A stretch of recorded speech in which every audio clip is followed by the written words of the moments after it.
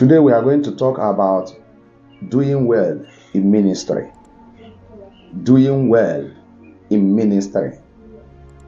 What is the meaning of doing well in ministry? What really is the meaning of doing well in ministry? Because we did not understand that there is a difference between sacred word and the secular word. Hear me. There is a difference between sacred word and the secular word. What does it mean that a man is doing well in ministry? That is what we are going to discuss today. Please, every viewer, you that is watching me right now, every child of God that is coming to encounter this message, please subscribe to my YouTube channel and also follow me on my Facebook page so that you'll be receiving all my updates. And remember that we all will join hands together to save lives. Share this message to many people. Forward this message to many people in your contacts. And the Lord will bless you for doing so. What is the meaning of doing well in ministry? Because we did not understand it. If we understand it well, it will help the kingdom of God and help the children of God that are looking for God in life. I see young ministers. I see people that God have called. They are struggling and competing here and there because they miss the purpose why God called them. As I said, what is the meaning of calling of God? I dropped a message that said that calling of God is not for entertainment.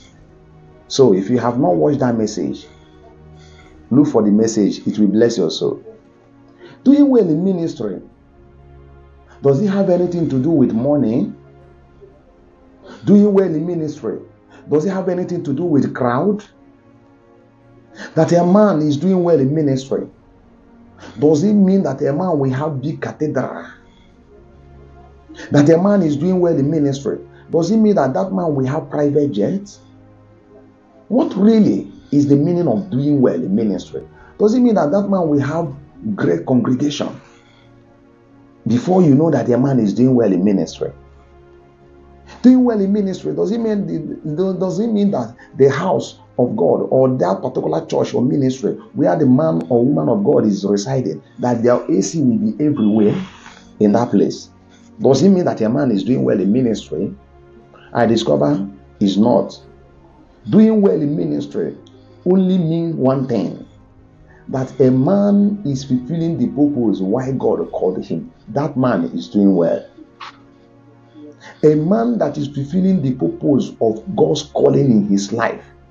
A man that is doing exactly what God called him to do.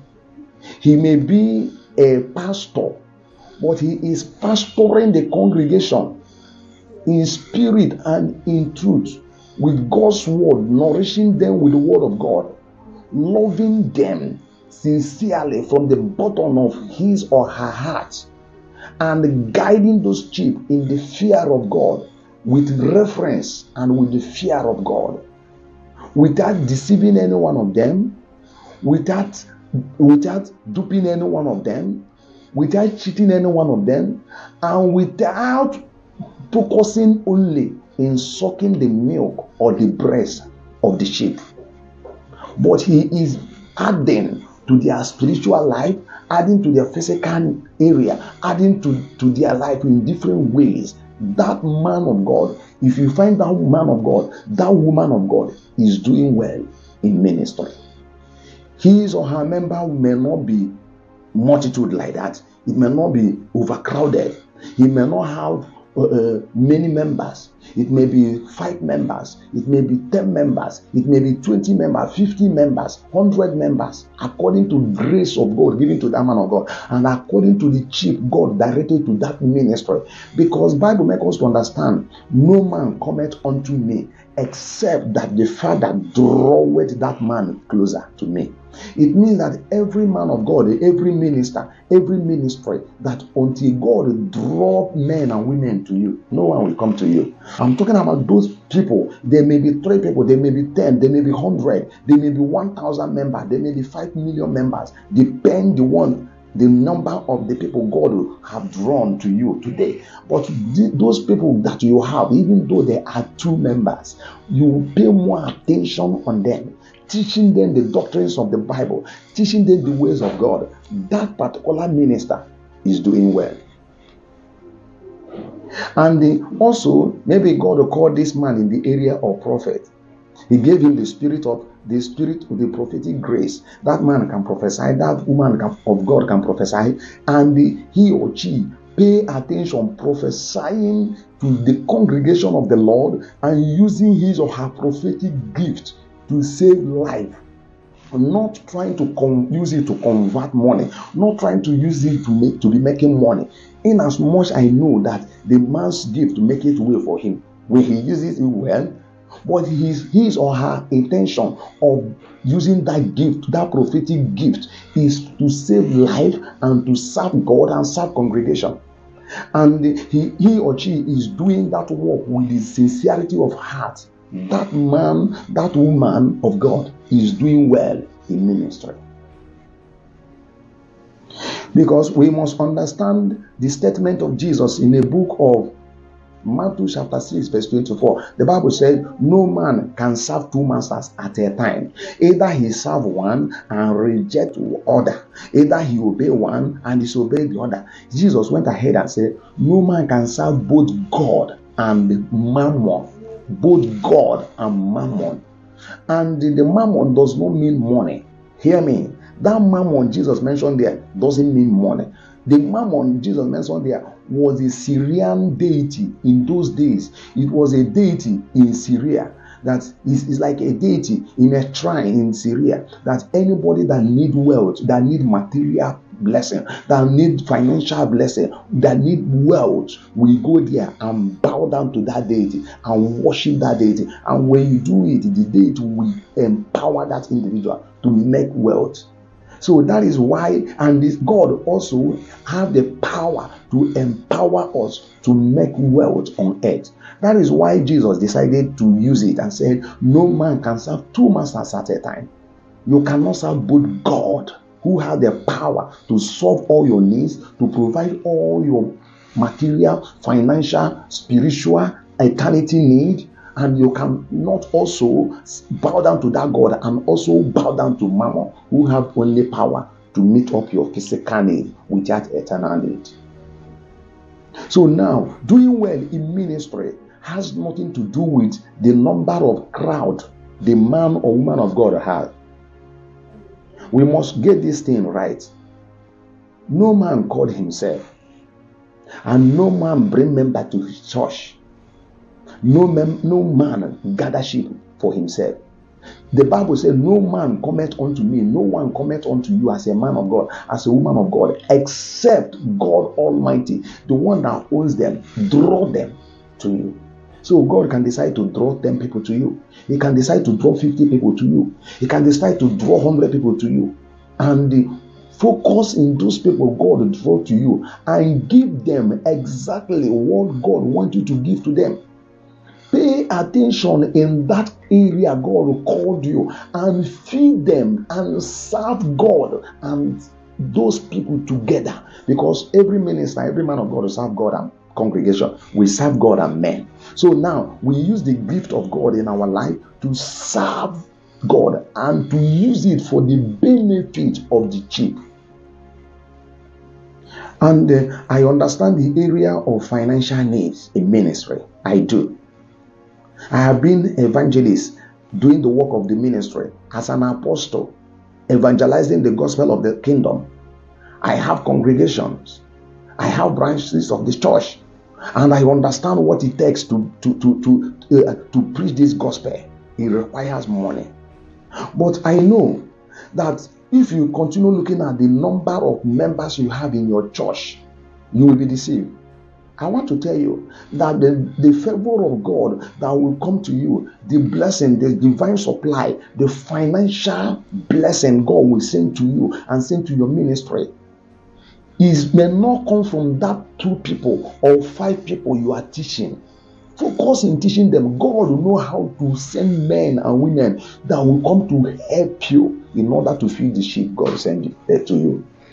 Those sheep God sent to you, God knows how to bring men and women who will support you financially, materially, in order to take good care of those sheep God sent to you. Because we know that every sheep God sent to us are precious before God. Don't forget that this sheep cost Jesus his blood. It cost Jesus his life. Jesus shed his blood for the sheep. That is why God cannot play with the sheep. And that is why God will hold every minister, every man of God, every woman of God responsible for destroying or deceiving the sheep God sent to us. So doing well in ministry is beyond having money, is beyond having the largest congregation, is beyond being the richest man of God, is beyond having private jets. Don't forget that Satan can give us all these things. These things are distractions these days. Are distractions. So every man of God is struggling to prove that God called him. Everyone is struggling because we decided to limit the calling of God. We decided to judge the calling of God based on the number of congregation you have, based on the kind of place your ministry is located, based on the kind of material acquisition we have, based on material achievement we have, based on the money in our account, based on the way people talk about us. I know that God did not call us for fame.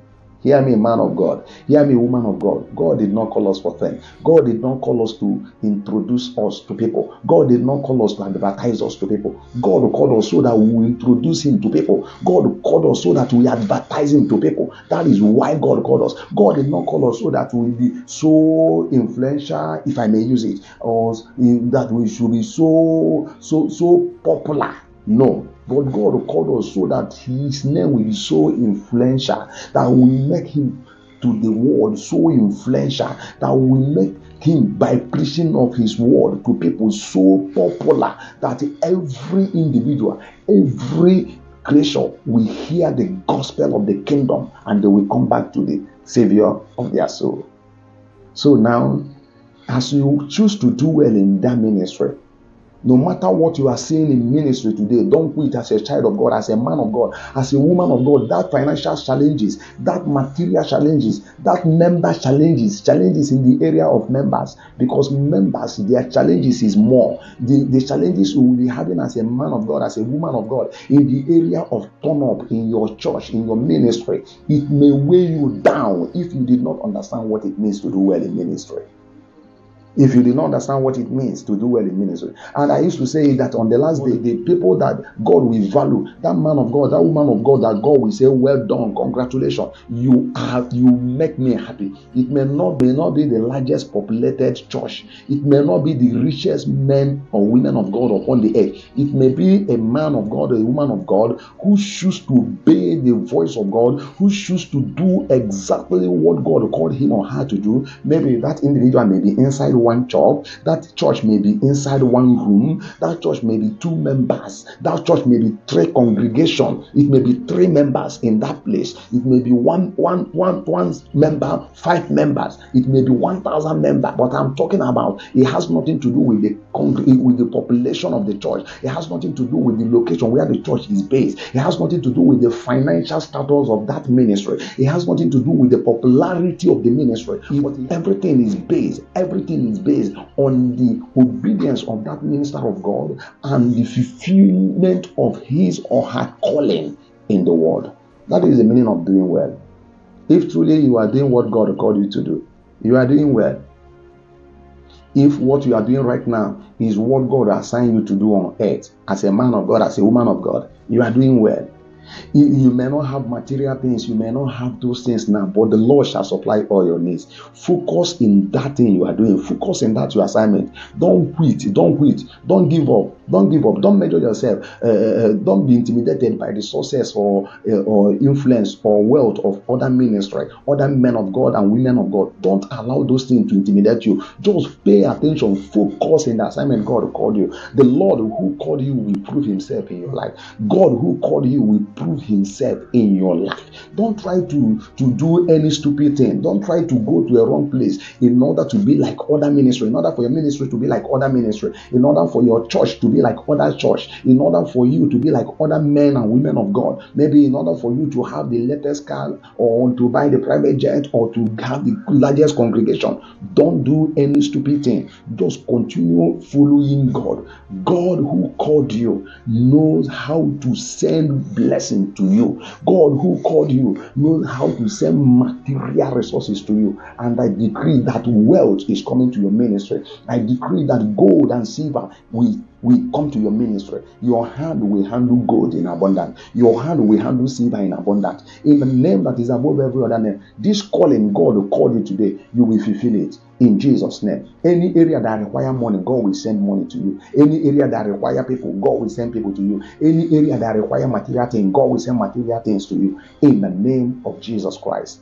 Learn how to do well, and if you learn it and focus it, you are doing well in ministry. As long as you are doing what God called you to do with love, with the level of strength God gave to you, and with your heart, with all your mind, with all your soul, with all your life, you are sure, you are true with all your heart that you are serving the Lord and serving the people God sent to your ministry, you are doing well. Man of God, woman of God, may the blessings of God rest upon your ministry in Jesus' name. I love you all. See you next time, and drop your comments.